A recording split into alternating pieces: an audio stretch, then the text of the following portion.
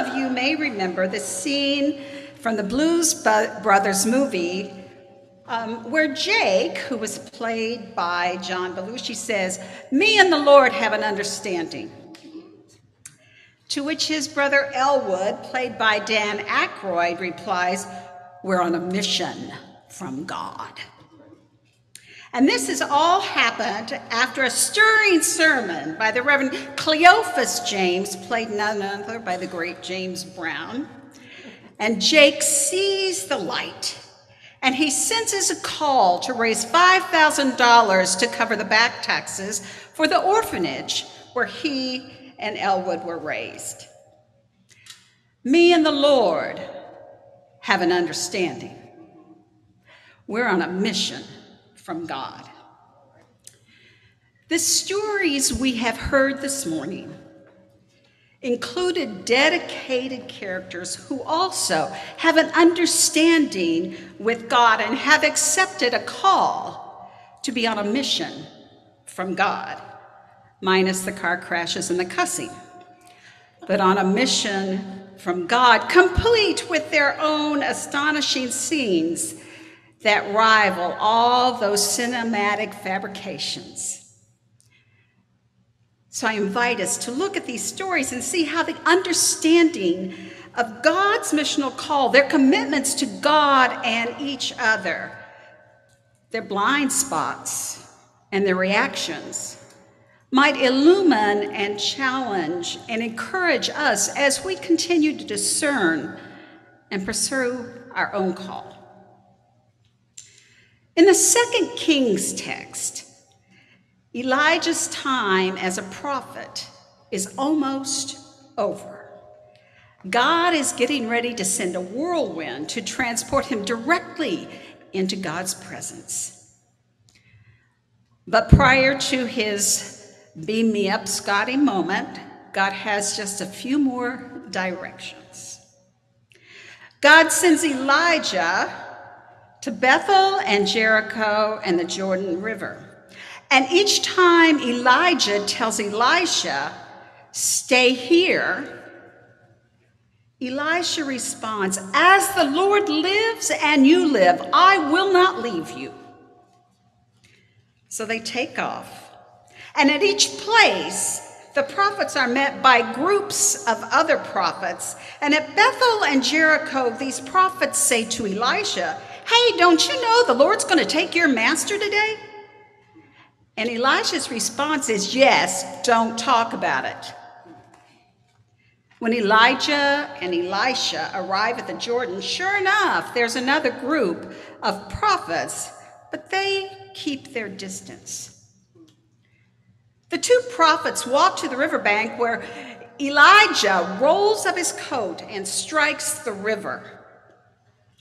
Just as the Israelites experience when they escape Egypt, the waters part, and the two prophets walk across on dry land. Time is getting short, and Elijah asks Elisha for any last requests, and Elisha responds, "Let me have twice your spirit."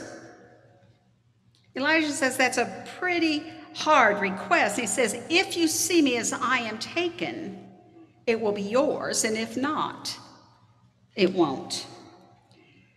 They continue walking and talking until a fiery chariot and fiery horses come from the skies, separate them, and take Elijah up in a whirlwind. And Elisha looks and looks and looks until he can't see anymore.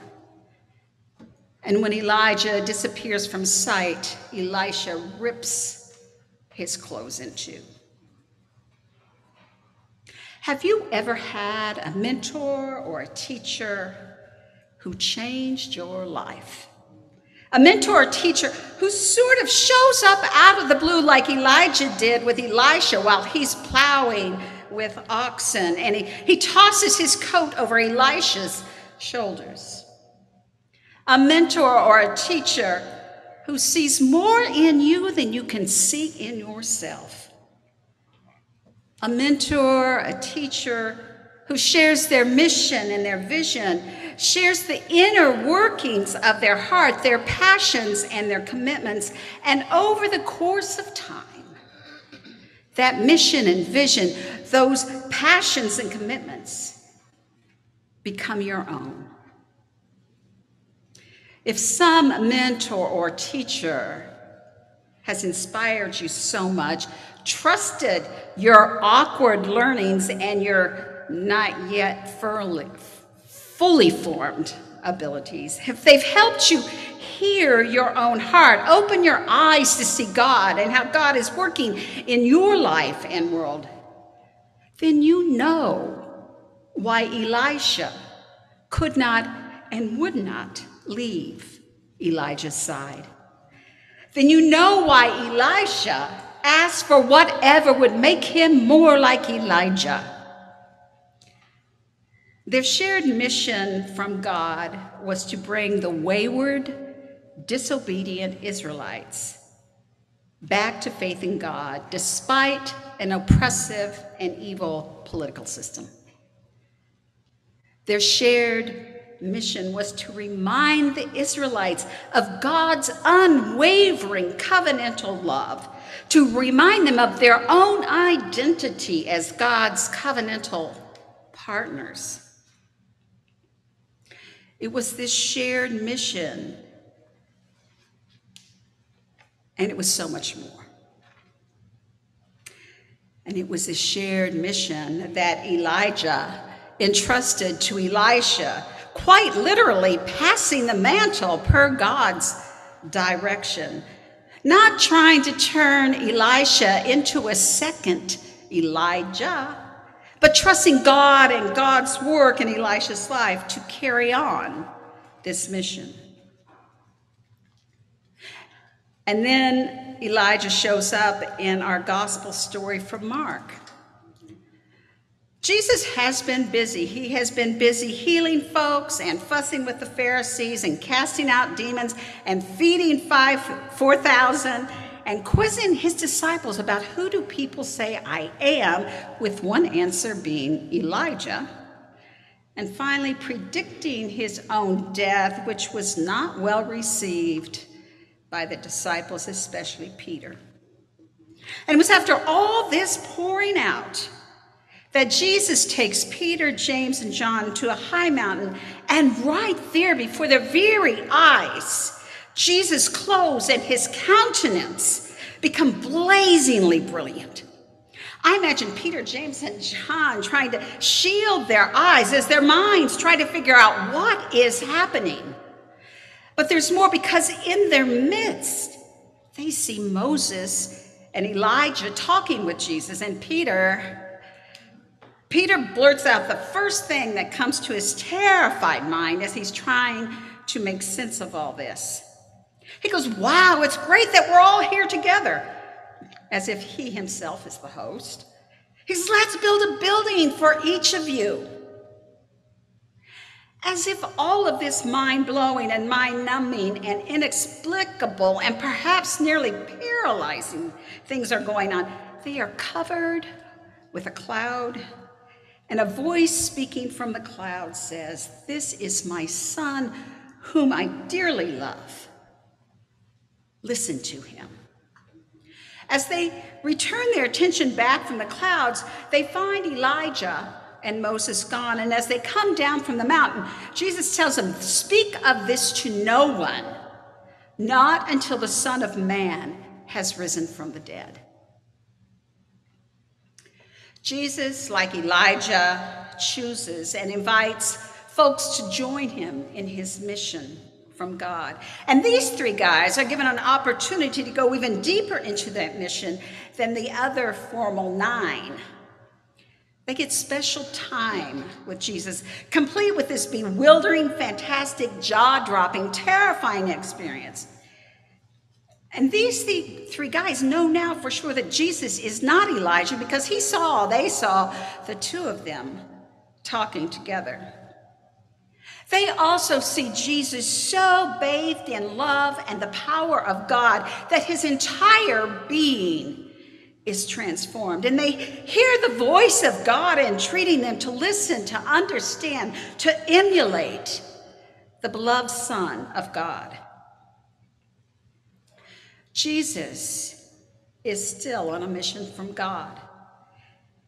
He's anointed to bring God's kingdom to earth, to show us what God's kingdom looks like, to teach us and remind us to work for God's purposes on earth as they are in heaven. That we are messengers of new light and love into a world that thinks that darkness and death reign. And Jesus' invitation is for us to join that mission, and it's just as strong today as it was on that dazzling day. If you've read the Gospel of Mark, you'll know that the disciples do not get painted in a very positive light. They misunderstand Jesus' teaching. They fail to appreciate his power. They seek status over service. They sleep when Jesus wants them awake, and they scatter when he is arrested. And yet, Jesus continues to nudge them towards faithfulness in spite of themselves. And I dare say that on most days, we are more like the disciples than we care to admit. We get scared and we say stupid stuff. We hurt others and ourselves, sometimes by what we say and do, and other times by what we do not say and do not do. We fail to see God's glory, and we are deaf to God's voice, even though we deeply long for life on earth as it is in heaven.